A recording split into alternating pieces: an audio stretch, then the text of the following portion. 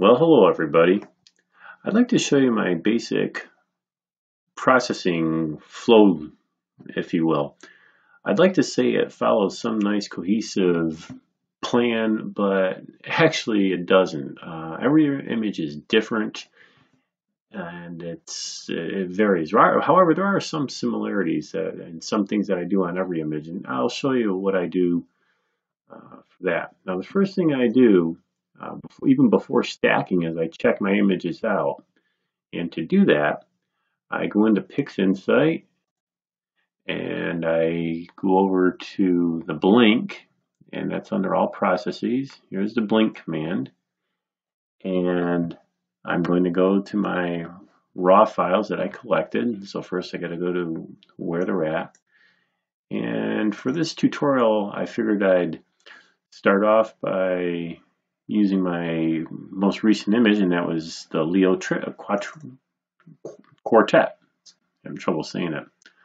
Before I do that, I usually make separate folders to house all my images.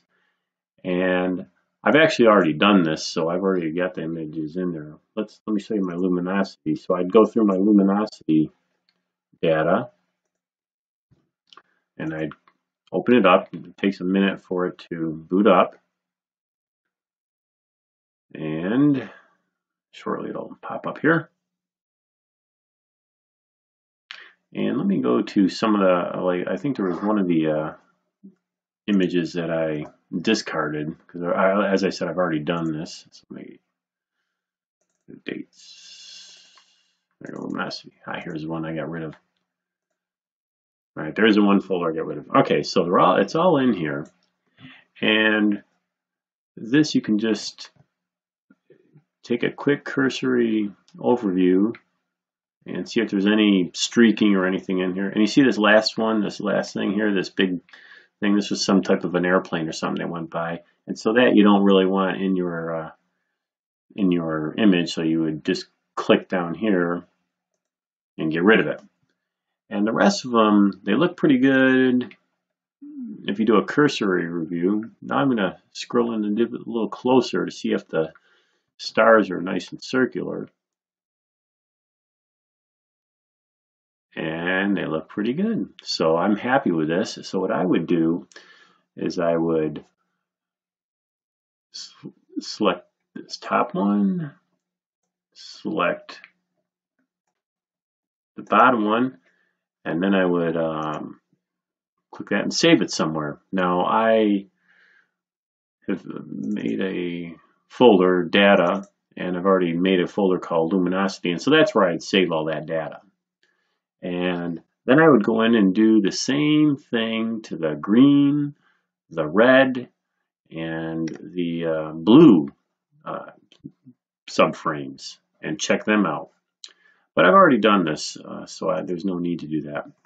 One other thing I should say, if you notice how this is really black right here, and then this is a little bit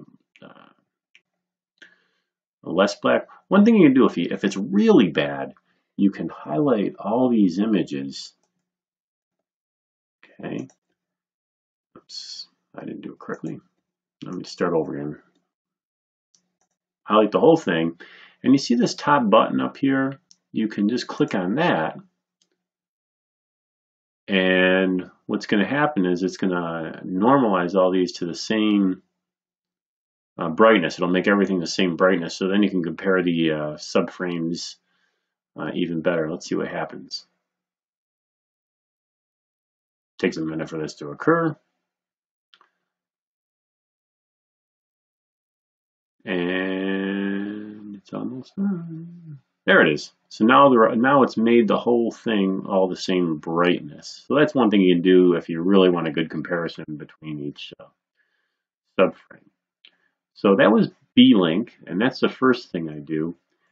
Before getting PixInsight, and when I was just using Photoshop to do this, I would use Adobe Bridge. This is what I would do in Adobe Bridge to check out the subframes, and then I would stack it in Deep Sky Stacker. Okay, that was the B-Link command. That's what I do in order to check out the images before I do anything, before I do any stacking or anything. I should also mention, if you want some more information on this, more in-depth information, I would recommend going to AstroDude on YouTube. He gives a great explanation on everything. He does it very slowly and goes into very, very minute detail. Another good website is Chuck AUEB. He does a great job. He does very quick videos, and he would get you set up right away as well. Anyways, that's all I have. This was my first installment. This was the B-Link, and I will continue to do my general overview in some upcoming videos. Thank you.